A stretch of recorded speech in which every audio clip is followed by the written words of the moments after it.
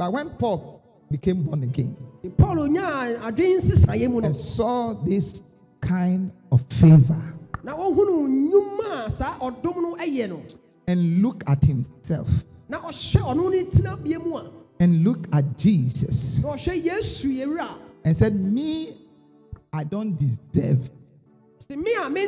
I am unworthy. I hated the cross. Paul said, I hated the cross. I persecuted those who preach the cross.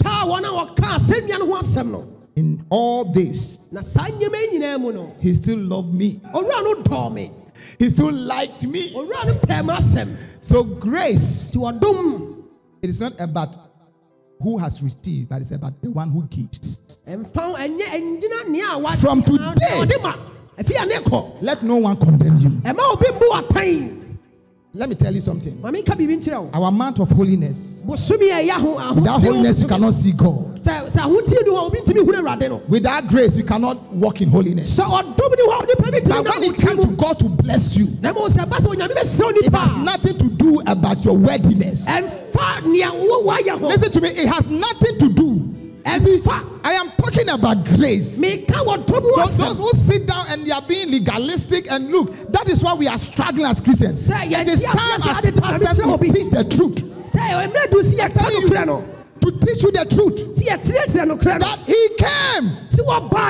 Not be, why? Did we qualify before he died for us? It is grace. So Paul said, it is by grace we are saved. If it is by works, then that is not grace. So grace, the unmerited favor, it's like you, Oko, you hate me, pa. You, anything I do about you don't like it. You are always undermining me. And it's not like I don't know. I know. Then in all this, I step out of my own will. And I still bless you. That is grace. I'm saying that is unmerited favor. Shout unmerited favor. Receive that grace. Receive that grace. Receive that grace.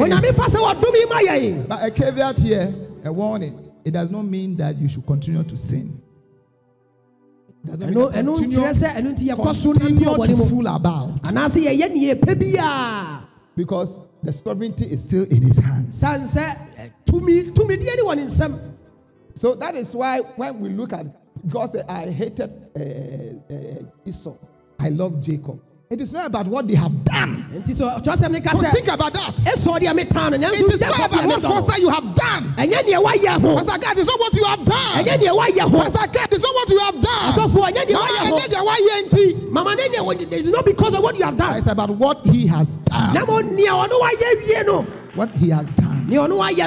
I know you have committed some sins in the past. Repent from that sin. Don't go back to the sin again. And pursue righteousness and holiness. The enemy will come back and play your past to you. Look at the enemy whom the Lord have justified. Is justified. He justified me. So don't allow the enemy. He is an accuser of brethren. Don't let the enemy accuse you of your sins of the past. Do you know the blood? It washes our past sins. It washes our present sin. And then it washes our future sin. So for you and I, now we have come to Christ, we cannot continue to sin. Because grace is in abundance. The rest I will push it forward.